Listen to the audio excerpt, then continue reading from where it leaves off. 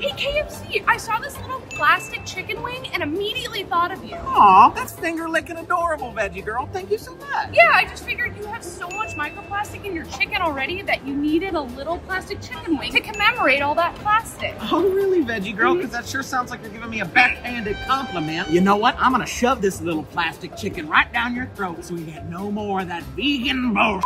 Or you know what I could do? I could just take a bite of any of your menu items and get the same amount of plastic in my system. Chicken daddy, or should I say plastic daddy? No, stop. Dad, you can't go toe-to-toe to vegan. You got too many health problems. You can't do this. Wait a minute, where am I? We eating lunch or something? I gave you this plastic chicken wing, remember? Oh, well, that's so finger-licking sweet. Well, really, it was a metaphor that you're— Shut up! Stop talking to my dad!